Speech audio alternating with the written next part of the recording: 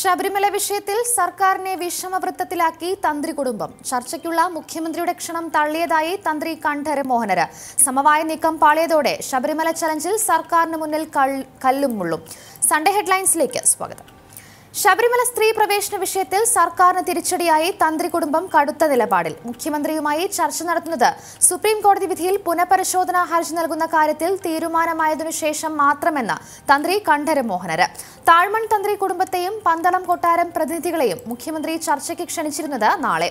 സർക്കാർ ക്ഷണിച്ച കൂടിക്കാഴ്ചയിൽ പങ്കെടുക്കേണ്ടതില്ല എന്ന തന്ത്രി കുടുംബത്തിന്റെ തീരുമാനം എൻ.എസുമായി ഇന്നലെ നടത്തിയ ചർച്ചയ്ക്കു ശേഷം. തുലാമാസ പൂജ സമയത്ത് ശബരിമലയിൽ വനിതാ പോലീസിനെ കയറ്റുന്നത് ആചാരവിരുദ്ധം. ആചാരങ്ങൾക്കെതിരെ നിൽക്കുന്നവരുടെ മനസ്സ് അയ്യപ്പസ്വാമി തന്നെ മാറ്റുമെന്നും തന്ത്രി കണ്ഠര മോഹനര് മാധ്യമങ്ങളോട്. സമവായ നീക്കം പാളിയതോടെ നിർണായക വിഷയത്തിൽ അടുത്ത ചുവടുവെക്കാനാവാതെ സർക്കാർ. സുപ്രീം കോടതി വിധിയിൽ പ്രതിഷേധിച്ച് ഇന്നലെ പെരുന്നയിൽ ചേർന്ന അയ്യപ്പ ഭക്ത കൂട്ടായ്മയുടെ ജപഘോഷയാത്രയിൽ ശബരിമല തന്ത്രി മുഖ്യൻ കണ്ഠര രാജീവരുൾപ്പെടെ തന്ത്രി കുടുംബ അംഗങ്ങൾ പങ്കെടുത്തിരുന്നു. തന്ത്രിമാരുമായി സമവായത്തിലെത്തിയ ശേഷം മതി വിധി നടപ്പാക്കലെന്ന് സർക്കാർ തീരുമാനിച്ചത് കഴിഞ്ഞ ദിവസം ചേർന്ന CPM സംസ്ഥാന സെക്രട്ടേറിയറ്റ് നിർദ്ദേശം അനുസരിച്ച്. കരുതലോടെ കേരളം. അറബിക്കടലിൽ രൂപപ്പെട്ട ന്യൂനമർദ്ദം ശക്തി ആർജിക്കുന്ന സാഹചര്യത്തിൽ ഇന്നും നാളെയും സംസ്ഥാനത്ത് ശക്തമായ മഴ ലഭിക്കുമെന്ന് കാലാവസ്ഥാ നിരീക്ഷണ കേന്ദ്രം. മിനിക്കോയ്ക്ക് 750 കിലോമീറ്റർ അകലെയുള്ള ന്യൂനമർദ്ദം ഒമാൻ യമൻ തീരത്തേക്ക് നീങ്ങിയേക്കും. വരും മണിക്കൂറിൽ ന്യൂനമർദ്ദം ചുഴലിക്കാറ്റായി മാറാനുള്ള സാധ്യതയുണ്ടെന്ന കാലാവസ്ഥാ കേന്ദ്രത്തിന്റെ മുന്നറിയിപ്പിന്റെ പശ്ചാത്തലത്തിൽ തീരവാസികൾക്ക് അതീവ ജാഗ്രതാ നിർദ്ദേശം നൽകി സംസ്ഥാന സർക്കാർ. ഇന്നലെയുണ്ടായ ശക്തമായ മഴയിലും ചുഴലിക്കാറ്റിലും മധ്യ കേരളത്തിൽ വ്യാപക നാശനഷ്ടം. കൊടുങ്ങല്ലൂരും ഇരിങ്ങാലക്കുടയിലും മരങ്ങൾ കടപുഴകി വീണും മണ്ണിടിഞ്ഞും ഗതാഗതം തടസ്സപ്പെട്ടു. പല മേഖലകളിലും വൈദ്യുതി വിതരണം താറുമാറായി. ഇടുക്കി ജില്ലയിലെ കുമിളിയിൽ വെള്ളപ്പൊക്കം. ഒട്ടകത്തല അട്ടപ്പള്ളം മേഖലകളിൽ നേരിയ ഉരുൾപൊട്ടൽ ഉണ്ടായി. പെരുമഴയ്ക്കുള്ള മുന്നറിയിപ്പിലും ഡാം തുറക്കലിലും കുട്ടനാട്ടിൽ കടുത്ത ആശങ്ക. വെള്ളപ്പൊക്കത്തിൽ അകപ്പെടാതിരിക്കാനുള്ള മുന്നൊരുക്കത്തിൽ ജില്ലാ ഭരണകൂടം. കാലാവസ്ഥാ കേന്ദ്രത്തിന്റെ മുന്നറിയിപ്പനുസരിച്ച് കേരളത്തിൽ കനത്ത മഴയുണ്ടാവുക ചൊവ്വാഴ്ച വരെ. കേരളത്തിന് പുറമെ ലക്ഷദ്വീപ് കർണാടക തീരങ്ങളിലും ജാഗ്രതാ നിർദ്ദേശം.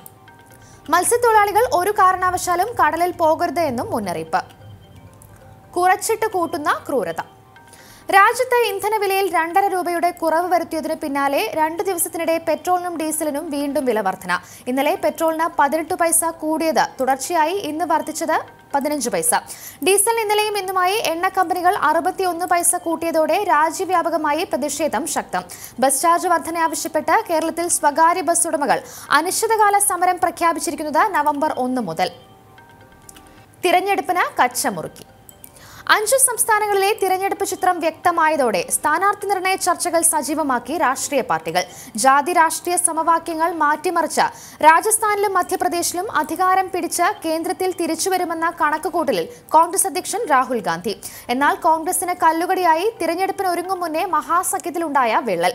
BSPക്ക് പിന്നാലെ കോൺഗ്രസിനെ കൈവിട്ട് ഒറ്റയ്ക്ക് മത്സരിക്കാൻ തീരുമാനിച്ച SP നേതാവ് അഖിലേഷ് യാദവ് മധ്യപ്രദേശിൽ 6 സ്ഥാനാർത്ഥികളെ പ്രഖ്യാപിച്ചത് കോൺഗ്രസിനെ ഞെട്ടിച്ചു. പട്ടിക വിഭാഗങ്ങൾക്ക് വ്യക്തമായ സ്വാധീനമുള്ള രാജസ്ഥാനിൽ മായാവതിയെ കൂടെ കൂട്ടി തിരിച്ചുവരാമെന്ന രാഹുലിന്റെ കണക്കുകൂട്ടലും തെറ്റി. എങ്കിലും BJPയെ താഴെയിറക്കാനായി അവസാന നിമിഷം ഇരുവരും കൂടെ ഉണ്ടാകുമെന്ന പ്രതീക്ഷയുണ്ടെന്ന് രാഹുൽ ഗാന്ധി. BJPക്ക് പാളയത്തിൽ പടമുറുകിയതാണ് പ്രധാന പ്രതിസന്ധി. രാജസ്ഥാനിൽ മുഖ്യമന്ത്രി വസുന്ധരയ്ക്കെതിരെ ദേശീയ നേതാക്കളുടെ നേതൃത്വത്തിലാണ് പടപ്പുറപ്പാട്. മധ്യപ്രദേശിൽ ശിവരാജ് സിംഗ് ചൗഹാൻ കഴിഞ്ഞാൽ പേരെടുത്തു പറയാൻ പോലും പാർട്ടിക്ക് മറ്റൊരു നേതാവില്ല. ഹൃദയഭൂമിയിൽ ഹിന്ദുത്വ കാർഡെടുത്തുള്ള രാഹുലിന്റെ നീക്കങ്ങൾ ചെറുക്കാൻ പോലും പലപ്പോഴും പാർട്ടിക്ക് കഴിയുന്നില്ല എന്നും നേതാക്കൾക്കിടയിൽ ആക്ഷേപം.